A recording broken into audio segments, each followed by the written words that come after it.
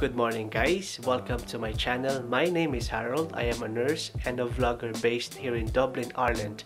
So if bago ka dito sa channel ko, please naman don't forget to click the subscribe button and tap the bell para naman ma-notify ka if I will be making more videos in the future. We all know the fact guys that in the Philippines we are trained to speak on an American English. But if you want to travel or to work here in Ireland, may difference siya when it comes to language that they are using. So in this vlog guys, yan ang pag-uusapan natin. So stay tuned. But before that one, let's roll the intro.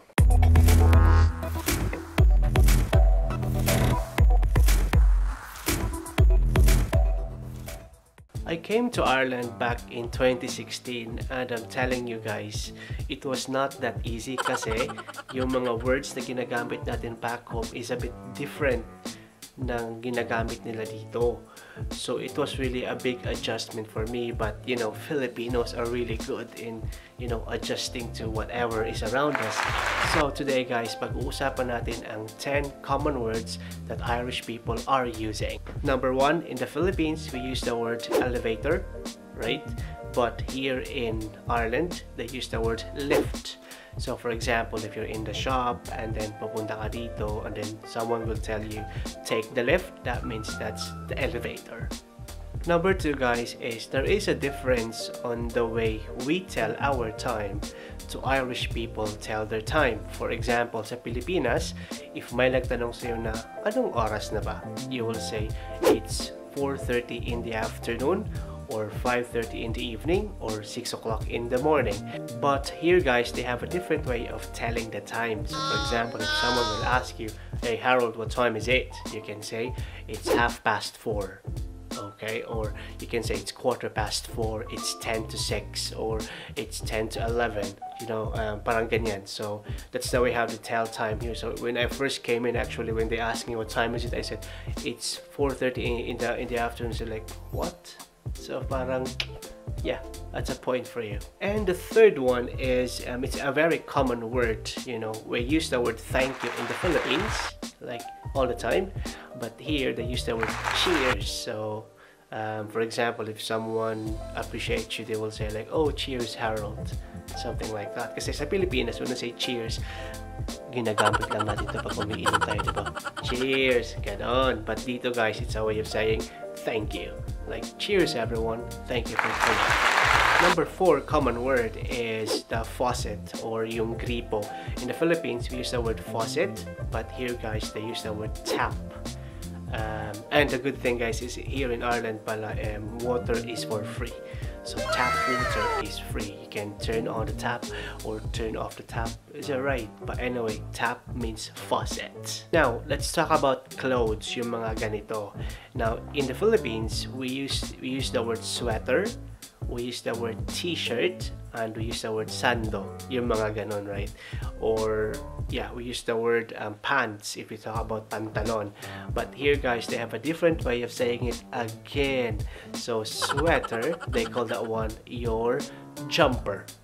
So when you go to the shop and then you will ask, where can I find good sweaters, they will actually ask like, sorry, but if you will say or tell them, where can I find jumpers, then they will tell you, oh, you can go right there. You go to your left, you take the lift, and there you go. And for pants guys, they use the word trousers, and then sa t-shirt, they call that one your vest. So yeah, not too bad.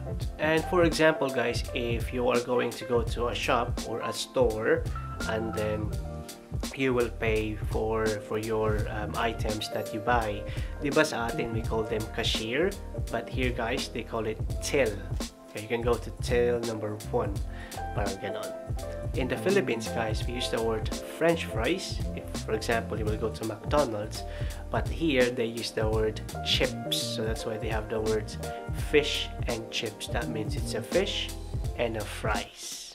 And also a very common greeting here in Ireland. In the Philippines we say, for example, like, how are you Harold? That's the way how we say it. But here guys, it's a bit different. They will say, how is it going? O, diba? Social. So, yun. If ever you come to Ireland and you met someone just outside the door and they will ask you like, because basically guys, Irish are friendly people. So, if you're just on the streets or in the shops, they will tell you, how is it going? You can say, I'm good. Everything is fine. Diba? Galing. In the Philippines, we are fond also of using let me know, for example, diba? If you inquire something and then you want a feedback, you will say like, okay, please let me know. But here guys, it's a bit different. They will say, give me a shout. So yeah, Harold, give me a shout when you're ready. That means let me know. O, diba? Iba talaga ang Ireland guys. Napakahirap. Last but not the least that I can share to you is if you're working here in Ireland, in the Philippines we call that one schedule or schedule. Okay, but here guys they call that one your off duty or off duty book. So if you're working and then you want to know what days you're off and you want to ask an Irish, you can ask, oh, where is our off duty book? That means the schedule or the roster. So yun guys, those are just one of the small or common words that Irish people are using in their daily lives that you can learn, so that when you come here in the future, at least when you encounter those words, alam mo na ang ibig sabihin nun. So anyway guys, thank you so much for watching. I hope you learned something about that little info vlog about words that you need to know when you come to Ireland. So hopefully when you come to Ireland soon, you will have a bit of confidence. And if you want more of that guys, please comment down below and then let me know your thoughts and let me know what are the other things that you want to know about Ireland. So thank you so much for watching guys. Again, if you are new to my channel, don't forget to click the subscribe button and tap the bell para naman you will be updated if I will be making more videos in the future. So that's it. This is Harold. Thank you so much. Have a good day. God bless.